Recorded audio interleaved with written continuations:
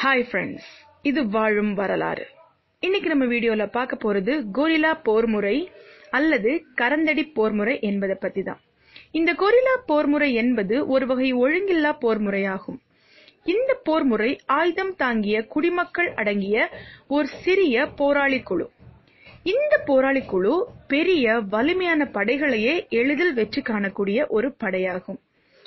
இந்த கொரில்லா போர்முறை பதுங்கி தாக்குதல், நாசமாக்குதல், திடீர் தாக்குதல், எதிர்பாராத தன்மை, மிக விரைவான இயக்கம் போன்ற படைத்துறை செயல்முறைகளை பயன்படுத்தி வெற்றி கொள்வதும், தாக்கப்படக்கூடிய இலக்குகளை தாக்கி விரைவாக திரும்பி விடுதலும் ஆகும்.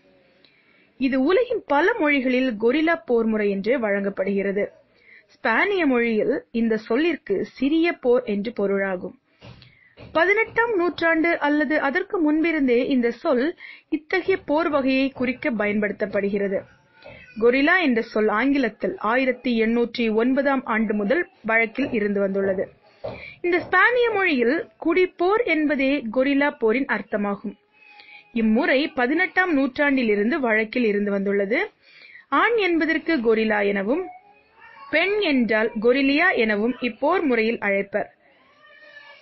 கொரில்லா தந்திரங்களை எகிப்து மற்றும் மெசபடோமியாவில் கிமு 3100ஆம் ஆண்டிற்கு முன்னரே பழங்குடி மக்களுக்கு மத்தியில் நடைபெற்று வந்துள்ளது. கரந்தடி போர் ஒரு ஒழுங்குமுறைக்கேற்ப நடைபெறாததால் அதை தோற்கடிக்க மிக கடினமாக இருந்திருக்கக்கூடும்.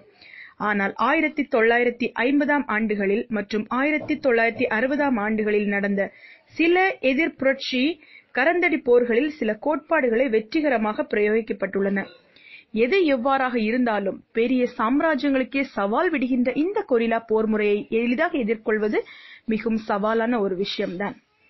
நன்றி. Hi friends.